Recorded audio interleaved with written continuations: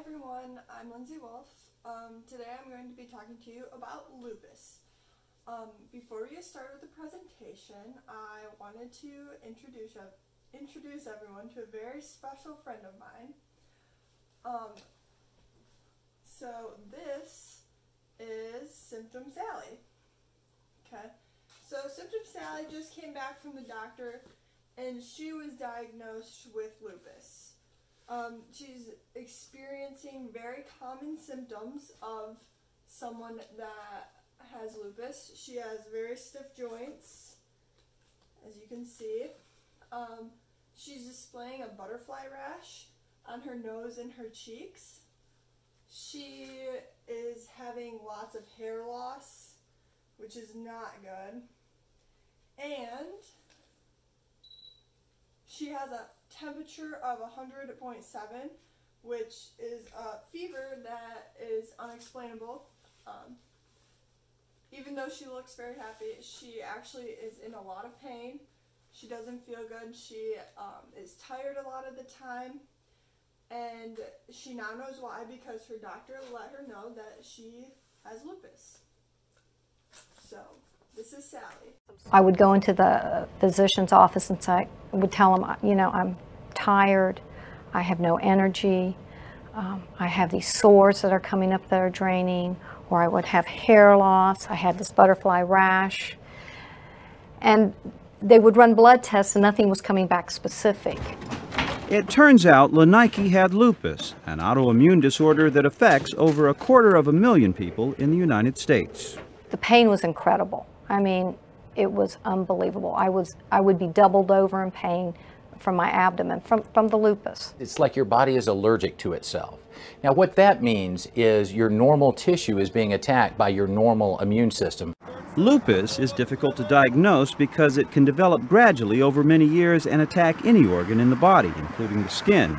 It took 5 hospitalizations and a full-blown attack called a flare before Lenike was finally diagnosed. And when you have a flare, it's difficult. You hurt, but you don't look bad. And that's the frustration with the disease. And for me, it cost me my marriage.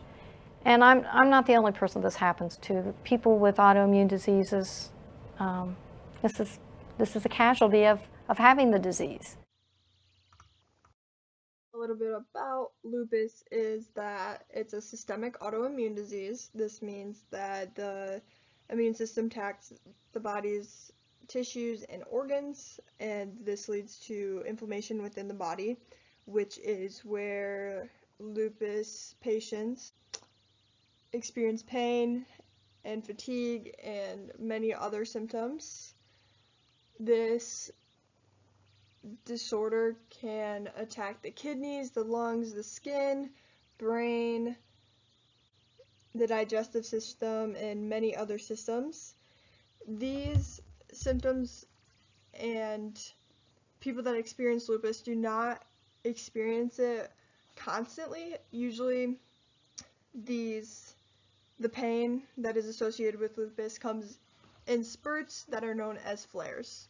The etiology of lupus is unknown, but it is believed to be a combination of environment, genetics, infections, medications, hormonal agents, and sunlight exposure.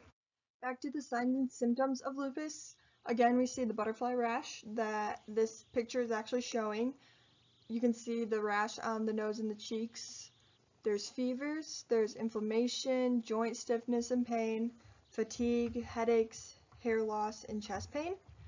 And then the pathophysiology that's associated with lupus impacts the brain, which causes headaches, tingling, and numbness, the heart, which causes inflammation of the heart muscle and valve tissues. There's impacts on the skin, which include sores from the sun and inside and around the mouth.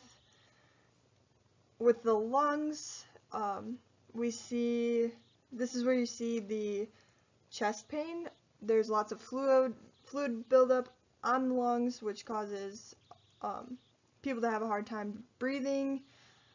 The kidneys is usually associated with leg swelling. The circulation within the body Usually there's blood clots in the veins, and in the digestive system is where we see the nausea and abdominal pain within people that have lupus. Prevalence and incidence of lupus, it's been mentioned that it is more common in women, especially African American women. The prevalence is 100 out of 100,000 people approximately, and incidence is approximately 5 out of every 100,000 people. The survival rate is very high for people that are diagnosed with lupus. It's about greater than 95%, and the typical age of diagnosis and onset of lupus is between the ages of 15 to 45 years old. So the related populations, again, more common in females, and another related population has to do with ethnicities. The most common ethnicities that lupus impacts are African Americans, Hispanics, and Asian ethnicities. There are various related disorders and risk factors that are associated with lupus. Some of the disorders that may occur include hemolytic anemia, thyroiditis, and antiphospholipid syndrome. And some other ones that we can see in the bottom right-hand corner include organic brain syndrome, fibromyalgia, CNS vasculitis, hypertension, and headaches. There are 4 main types of lupus. There's cutaneous lupus, drug-induced lupus, neonatal lupus, and systemic lupus erythematosus. The systemic lupus erythematosus is the most common type of lupus that is seen, and it's the one that I'm mainly talking about today. And then some risk factors that are included with lupus include sex, female, like we said before, are most common, the ethnicity of a person, and the family history of lupus. It is found that people that have lupus, generally they have parents or relatives that also have had lupus. Along with lupus, there are a variety of medical management and interventions that people can take. So the medications are generally immunosuppressive drugs that help to inhibit the immune system from attacking the organs and the tissues within the body. These medications may be hydroxychloroquine and corticosteroids. Other interventions that may be OT or other non-drug management of lupus are cognitive behavioral therapy. This teaches relaxation techniques to people, and it reconstructs thoughts of how to deal and go about your day dealing with lupus and the flares that may occur, and just trying to have a little bit better of an outlook on it. Another study that has been found to improve symptoms of lupus, especially with joint pain and fatigue, are aerobic exercise. They found that 12 weeks, 3 days a week, 20 minutes a day of aerobic exercise decreased fatigue and increased the satisfaction of occupations of a person that was experiencing lupus. And then the other intervention that researchers found that was very helpful to people with lupus was the disease education. This helped people to learn how lupus impacts their body and showed them what type of lifestyle or changes to their lifestyle that they could make to help manage the symptoms and everyday life of lupus. There are some precautions that should be taken with people that have been diagnosed with lupus.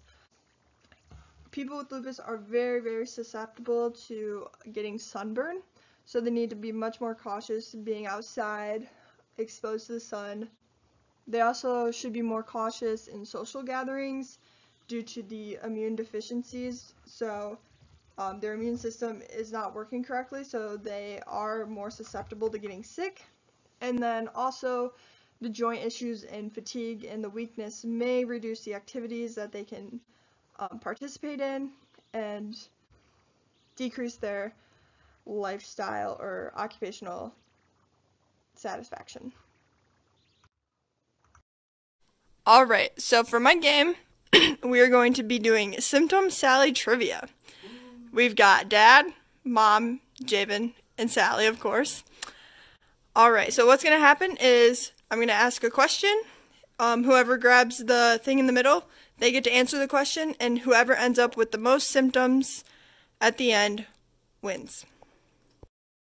Lupus is an autoimmune disorder. What does this mean? It means that your immune system gets all confused and attacks itself. Good job. What is a flare? Mom. When you have an episode where symptoms appear at a certain time. Good job. Okay. Name 2 likely causes of lupus. Sunlight and what was the other one? Environment. Yep, good job. 3 common symptoms of lupus. Fatigue, headache, butterfly rash. Good job. Right. Is the survival rate for lupus high or low? High. Good job. Next question. Which sex is lupus more common in? Mom. Women. Women. You're right. What is the most common type of lupus? SLE, and it's systematic lupus and an E word that I don't remember. Erythematosus. That's what I said. Yeah. All right. Oh my goodness, we're out of symptoms, but Okay, it looks like at the end here, Mom is our winner with the most symptoms. Do I win, Sally? You win, Sally.